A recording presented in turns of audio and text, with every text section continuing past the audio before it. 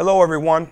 First of all, I want to thank Marquette University for giving me the opportunity to speak to you and speak to our team from 2003.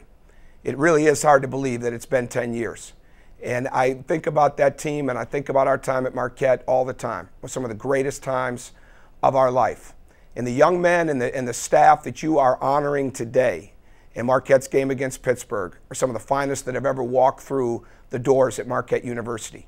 They represented the university with class. They represented it with integrity. They represented it with character. They did the job academically, and they left their mark on the basketball program because they did it with care and passion. And the dividing line, the fine line between success of the highest level and being just pretty good sometimes is passion. And our team at Marquette had it. And we have so many guys that are still playing professionally right now, and you have young men that are there right now getting a chance to be a part of it. Honor them because they gave everything to Marquette. And I'm so proud to have been associated with all of them and everyone at Marquette University. And I hope everything gets done in their lives that they set forth to help all of us get done in our lives what they helped us with. And with that being said, go Marquette, beat Pittsburgh.